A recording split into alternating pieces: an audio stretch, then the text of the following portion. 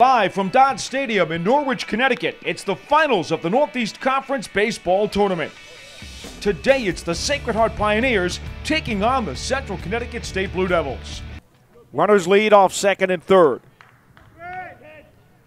And the 2-1 pitch. Grounded down to third. Costello throws home the tag, and he's out! For the tournament, 2 of 10 with 4 ribbies. Grant deals the 0-1. And did they call a balk? They did call a balk, and the runner's going to be awarded home plate, so Claybart's going to come around and score the first run. Bases full. 1 down. The 1-1 pitch. Laced into left field. That's a base hit. 1 run will score, and they will hold Coleman at third.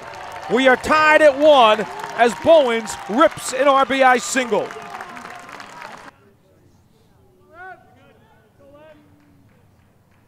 The 1-strike pitch.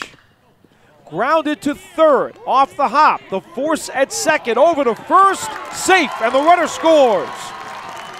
Coleman crosses the plate, and the Blue Devils have a 2-1 lead. Dwayne getting an RBI. Garland, who reached on the error by Tebow, leading off of third. The delivery goes right back up the middle, and the Blue Devils have a 3-1 lead. Garland scores on the RBI single by Coleman.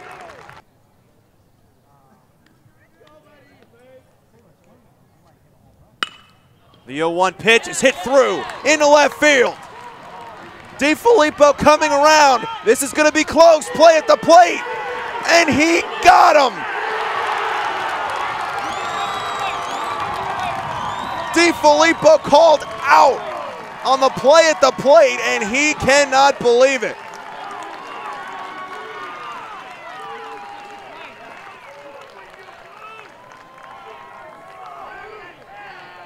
Coach Giaquino remains in the Pioneers dugout. Perhaps he saw it as the umpire did, because there is no argument from him. The catcher, number 5. We'll get a look at it again. You see Dwayne in left field, fires it in on 1 hop to Garland, and he makes the tag. One more time, and he's out. That was a good call. Home plate umpire Jim Clayton right on top of it. And so Sacred Heart, for the moment, stays off the scoreboard. Strong throw in on 1 hop by Dwayne in left. Dwayne's going to get another chance to play it here. Capizzello coming around. This time the play at the plate is not in time. It gets away from the catcher to the backstop, and the runners advance 90 feet. Again, the outfield is playing deep. They do not want any doubles to get past him to where Sacred Heart can clear all the bases. The 0-2 is hit on the ground. This is to short. Lundell over to second for 1, and that's all they'll get.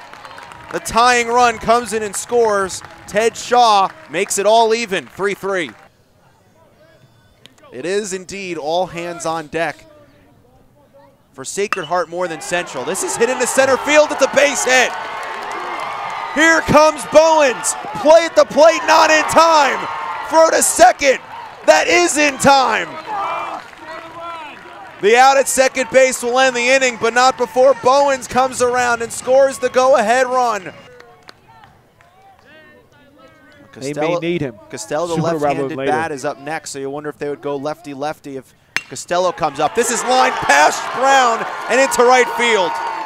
Lockery will come in and score, and it's 5-2 Central Connecticut State. P.J. DeFilippo, who has come through so many times before. The runners lead. The pitch, grounded to third, could be 2. Over to second, back to first, double play. Brown advances to third, but the Blue Devils turn 2. The entire Central bench leaning over the railing in front of their own dugout.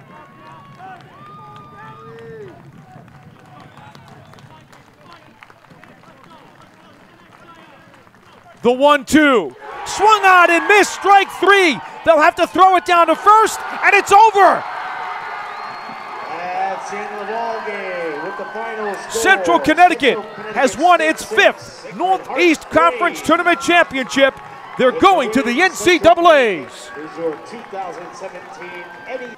Standing by is Craig D'Amico. He is downstairs with our Bear Player of the Game. And who else could it be but T.T. Bowens, 3 for 4, 2 runs, an RBI, and a double, as well as winning head coach Charlie Hickey. It's time to chat with the champs, the Central Connecticut State Blue Devils, your 2017 NEC baseball champions. Tyler, let me start with you. This is a team that all season long really didn't have any long losing streaks, kind of been balanced all season long. What's been the most special thing about this team? Really the freshmen who stepped up, TT. I mean, everyone started to play a part. Beginning of the season,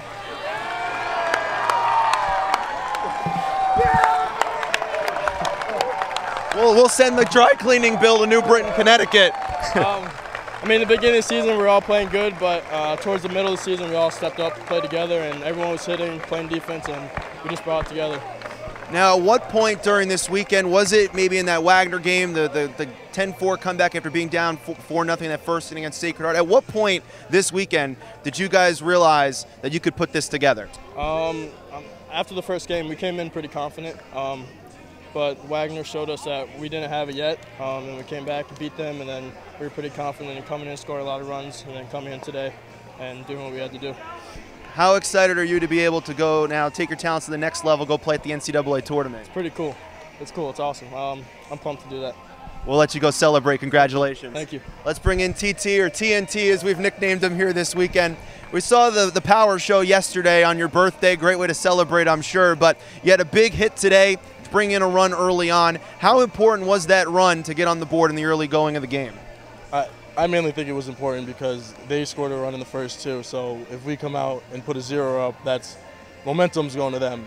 And us evening the score early and then eventually taking the lead was huge momentum for us.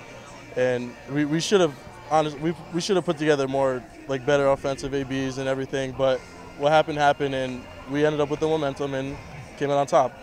Now, I'm wondering, because you got that first win yesterday early on, and you knew your day was done yesterday and you were going to play in this game. So what was it like having to wait out those other 2 games to see who your opponent was going to be today before you finally got ready for the championship? It didn't matter who we played. We were going to come out, give 100% effort, fight no matter what.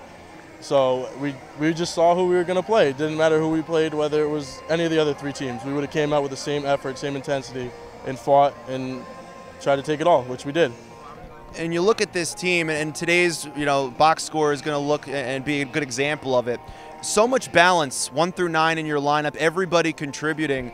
How key has that been for your team to get to this point? It's huge. Like I said yesterday, the past about month and a half, 2 months, we came together extremely offensively and started to click, score runs, averaging probably around 10 hits, more than 10 hits a game, and just our offense has been just great lately. That's the biggest thing. So, well, keep it going. There's guys waiting in the NCAA regionals. Congratulations. Yeah, thank you very much. All right, let's turn and talk to Coach Hickey. A little bit wet, but Coach, you're a champion once again, first time since 2010. A special team this year. How did it happen? It's a good question because we grew up the last couple of years playing with some younger kids, and now that they were upperclassmen, we felt like we can compete with teams like Sacred Heart and Bryant that have dominated the conference over the last 5 years. And the kids worked hard, and the thing that came about today that I think is indicative of our season is a kid like Tommy Curtin was terrific, and at some point throughout the year, those guys in the bullpen came through for us. And we piecemealed it a lot like we did today, and all of a sudden he just came through and pitched some gutty innings, and then Jared was able to get a big strikeout, and the ball got hit at us, and we made the plays. So all in all, it's a little bit from everybody. This Sacred Heart team we've seen in this tournament, so resilient, coming back from the dead, down to their last out on a couple of occasions. How difficult was it to finally put them down here today? Well, you guys just saw it. It was hard. I mean, Nick obviously does an outstanding job. He's a great coach. He's a great man. And his kids play awfully hard for him. You saw some performances from their starting pitchers after last night and then coming back tonight. I tip my hat to them. And we had to be extra special today, and we were just good enough to win today. Now, how about your thoughts on the next step, taking this team to the NCAA tournament? Well, I mean, I've been fortunate to have been to a couple. I don't think anybody on this team has ever been to one. It's a terrific experience. It's a great week. We'll find out tomorrow. Usually, teams from the Northeast are sent to someplace else. I don't know if there's going to be a regional in the Northeast, but we've been able to go to some special places in college baseball, and those memories I know I have. I'm excited for these guys to experience them over the next week.